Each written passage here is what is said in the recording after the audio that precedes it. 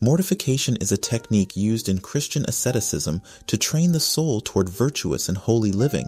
Welcome to SD Kaysen Courses. Today's lesson is on Christian mortification. The concept comes from St. Paul, who draws a comparison between Christ dying as a mortal and rising to an immortal life, and his followers renouncing their sinful past and rising through grace to a new life of holiness. The apostle states, "If you live after the flesh, you shall die. But if through the Spirit you mortify the deeds of the flesh, you shall live." Romans chapter 8, verse 13, Colossians chapter 3, verse 5, and Galatians chapter 5, verse 24.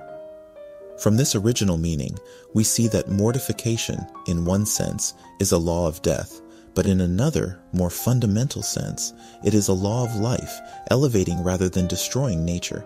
What it kills is the disease of the soul, and by killing this, it restores and strengthens the soul's true life. Among the diseases it aims to kill, sin, the soul's one mortal disease, takes precedence.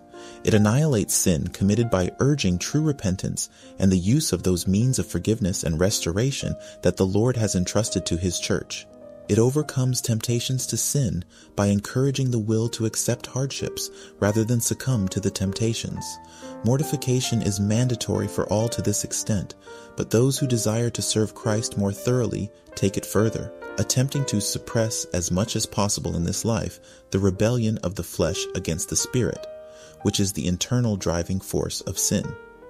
To achieve this victory, concupiscences, passions, and sensual desires that exert a harmful influence on human behavior when indulged freely must be trained through careful repression to submit and conform their desires to the rule of reason and faith as understood by the mind. However, for this training to be effective, it is not enough to restrain these fleshly desires only when their demands are unlawful.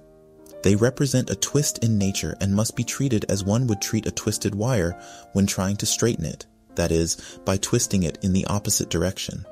Thus, in various areas of ascetic practice, devout Catholics are consistently found denying themselves even in matters that are admittedly lawful. Seen as a way to cure bad habits and establish good ones, mortification has a recognized place in the methods of those pursuing purely natural goals. What sets Christian mortification apart is its reliance on divine grace to achieve its spiritual objectives, not just the natural effectiveness of its methods, but also the earnestness in self-discipline and the Christian motivation that allows it to plead powerfully with God. Additionally, mortification is practiced as an atonement for past sins and shortcomings.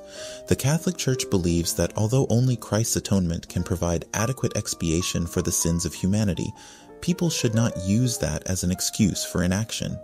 Instead, they should strive to add their own expiations to the extent of their ability and consider such personal expiations very pleasing to God. This is why many mortifications practiced by devout individuals are not directly curative of evil tendencies, but take the form of painful exercises and self-imposed privations because they are painful, such as fasting, hard beds, and abstaining from lawful pleasures. However, these external mortifications are not effective in themselves, as spiritual writers constantly emphasize that the internal mortification of pride and self-love in their various forms is essential. External penances are beneficial only insofar as they arise from this internal spirit and contribute to promoting it. And that was Christian mortification in a nutshell. Thanks for learning with us. Until next time, may God bless you forever and ever.